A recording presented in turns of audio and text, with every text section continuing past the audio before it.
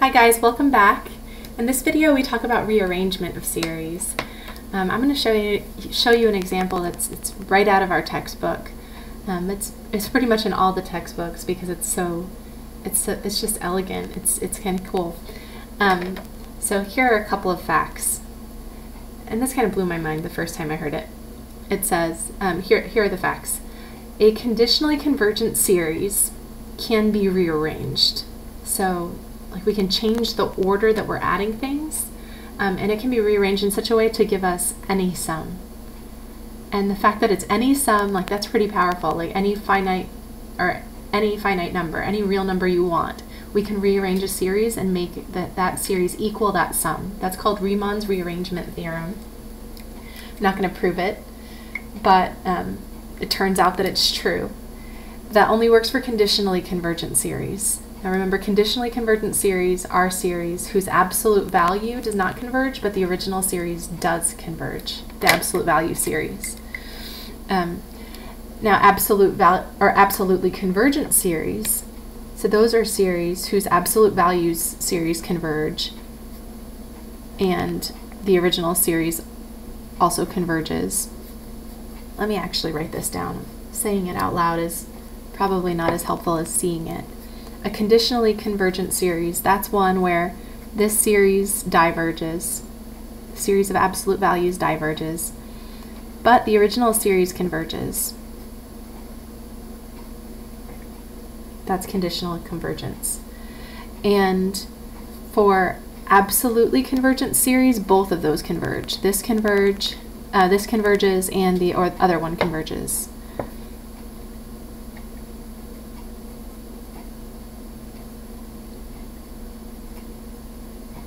Okay. So we're talking about conditionally convergent and absolutely convergent series. So conditionally convergent series, that's one where you can't take its absolute value series and get it to converge. But the original series, because of the negatives and positives, somehow the negative signs, the negative terms cancel with the positive terms in such a way that all of them add together to give you some number. But if you were to take the absolute value of all those terms, it diverges. That's conditional convergence. Absolutely convergent series are series who converge when they have positive and negative terms, and then when you take the absolute value, they still converge. So that's what those two things are. Now let's talk about this rearrangement again. A conditionally convergent series can be rearranged to give us any sum we want, and I think that is really cool. Absolutely convergent series can be rearranged, but no matter how you rearrange them, you're going to get the same sum every time. And this means that addition is different when you're talking about infinitely many terms. We know, just using real numbers, a plus b is the same as b plus a. So I can change the order on that. I can also regroup things. If I've got a plus b plus c, I could do a plus b and then add c, or I could do b plus c and then add a, or do a plus the quantity b plus c. These are the properties of associativity and commutativity and associativity for real numbers. These rules don't exactly apply when you have infinitely many terms. That's why we needed to define the sum of a series in terms of sequences of partial sums. When you have a finite number of terms, and then you say, okay, well, what happens to that sum as n goes to infinity? That's how we had to define this special case of addition with infinitely many terms. So this is really different. If we have infinitely many terms and a conditionally convergent series, we can rearrange the terms and we can get a different value. So let's look at this one. This is a conditionally convergent series. When n equals 1, that's negative 1 to the 1 plus 1, so negative 1 squared is positive 1 over 1. When n equals 2, we get negative 1 over 2. When n equals 3, 3 plus 1 is 4, so that's going to be a positive 1 in the numerator over 3. So the denominator is just 1, 2, 3, 4, 5, so on, 6, so on. And in the numerator, we're alternating. It's positive negative, positive, negative, positive, negative, and so on, forever.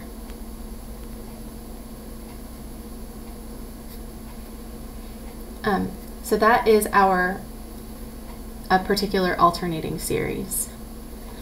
Now notice, if I take the absolute value of that, well then I'm just looking at the harmonic series. So that's just 1 over n. And we know, because we've done the integral test, that this series diverges.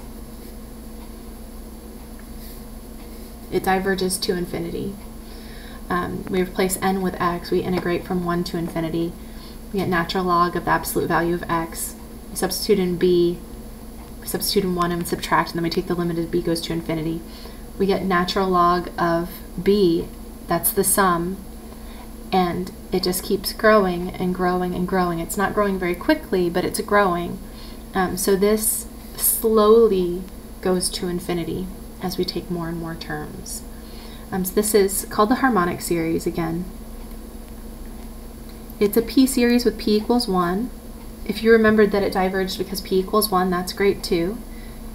When p equals 1, if p equals 1 for a p series, and of course p equals 1 is less than or equal to 1, that p series diverges.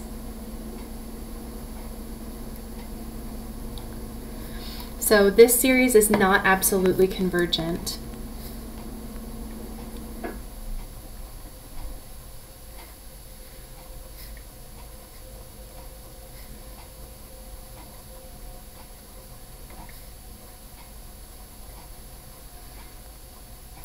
Sometimes people will call this series up here the alternating harmonic series.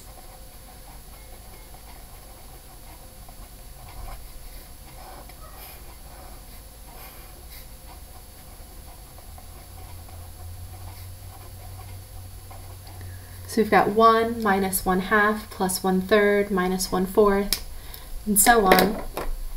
So it's just like the harmonic series, but some of them are negative now. Half of the terms are negative. It turns out that this one converges by the alternating series test. So let's just prove it to ourselves. Alternating series test, we identify b. It's the absolute value of a sub n, so it's just 1 over n. Of course, as n goes to infinity, 1 over n goes to 0. We know that. And if we look at b sub n plus 1, and we compare it to b sub n, 1 over n plus 1 is definitely less than 1 over n for all n. The denominator is larger, so the fraction is smaller. So this alternating harmonic series does converge.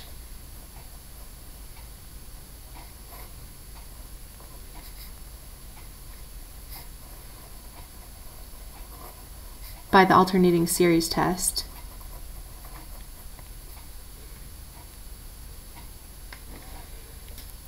Okay, so that means if the series of absolute values is harmonic and it diverges, but the actual series itself converges, that means this series is called conditionally convergent.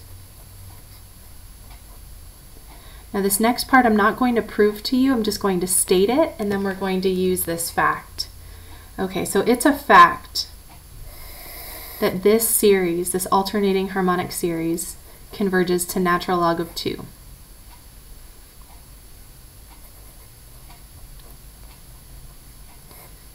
And you might even say, it's a fact that this converges to anything, because we can rearrange the series and make it converge to anything we want.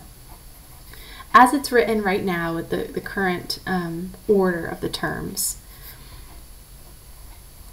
the series converges to natural log of 2. Now the order matters because we're taking the limit of the nth partial sum and then seeing what we get as n goes to infinity. Because that's technically what we're doing every time we determine whether a series converges or diverges. This technically only goes to one value, it's natural log of 2. But watch this. I can expand this and rearrange the terms, and if it converges to natural log of 2, it turns out that we can prove that it converges to half of natural log of 2. This is in your textbook. I just wanted to show you because I think it's cool. And just talk about it with you a little bit.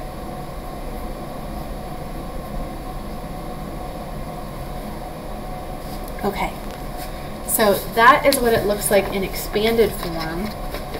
Now let's rearrange it just a little bit.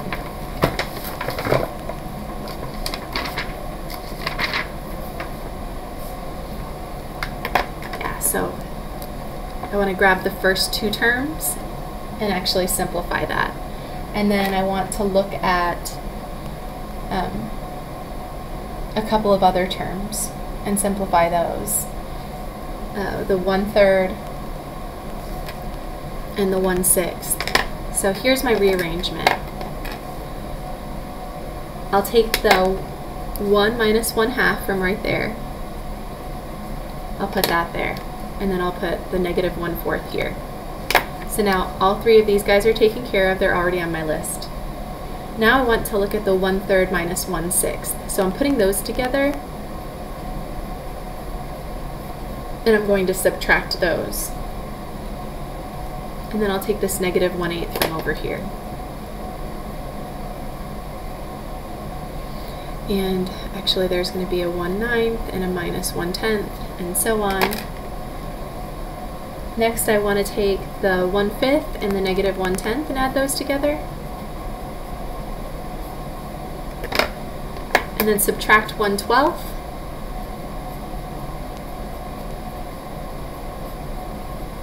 It's a little bit difficult to see what this pattern is, like how we're doing this rearranging. But I've got the 1 minus 1/2 and the negative 1/4, the 1/3 and the negative 1/6, and the 1/8, negative 1/8. Then we've got 1/5 and negative 1/10, and the minus 1/12. The next one will be positive 1/7 and minus 1/14 and so on. Say, what are you doing? How are you doing this? Okay. I know it's sort of going off the page and it's going down. Okay, now let's simplify this. 1 minus 1/2 is just 1/2. So I've got 1/2 minus 1/4 now. And if I get a common denominator here, I've got 2/6 minus 1/6 is positive 1/6 minus 1/8. And if I get a common denominator here, I've got 2/10 minus 1/10, that's positive 1/10 minus 1/12. And then here, if I get a common denominator, I've got 2/14 minus 1/14, that's positive 1/14. Do you see what's happening? Those were all terms on my list. I just took a rearrangement. You might say you skipped some terms. Well, those terms are going to be used later. Don't worry about it. Those are coming up later down in our rearranged series. Now, if I take this and I factor out a 1/2, I have 1 minus 1/2 plus 1/3 minus 1/4 plus 1/5 minus 1/6 plus 1/7 and so on. Watch this. That was the original series. And we said earlier that that converged to natural log of 2. We haven't proven that, but I just told you it was a fact that this converges to natural log of 2 in its original arrangement. So after I've rearranged it a little bit and factored out the 1/2, it turns out I get the original series times 1/2. So I get 1/2 times natural log of 2. Like, what? Does that mean natural log of 2 equals 1/2 natural log of 2? Absolutely not. It does not. But it just means that this infinite addition that we've been talking about, this idea of taking infinitely many positive numbers and then adding them together, it's different. It doesn't work exactly like regular addition. I can't just change the order or change the grouping or both. So that's associativity and commutativity. Like, I can't just do that with these numbers on this list for infinitely many of them and expect them to work like regular real number arithmetic. this infinite addition or infinite subtraction is very different. And it's all based on taking a sequence of partial sums that's a finite number of terms with just regular addition, and then taking its limit as n goes to infinity. So as soon as you change that order up, for conditionally convergent series, turns out you can get a different value. And I just showed you how this gave you natural log of 2 in one case, and then half of natural log of 2 in another case. But Riemann's rearrangement theorem is more powerful than that. It says, you have a conditionally convergent series, you can arrange that so that it gives you any sum you want. You want that to equal 100? We can rearrange it to make it equal 100. You want that to equal negative 20? We can rearrange it to make it equal negative 20. You want it to equal 0? We can do that too. So I think that's just pretty cool. It's fun. Absolutely convergent series, no matter how you rearrange them, you're always going to get the same value. So this is just an aside.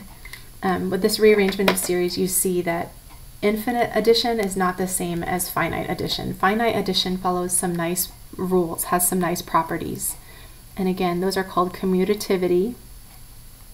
That means you can add in any order you want. And associativity,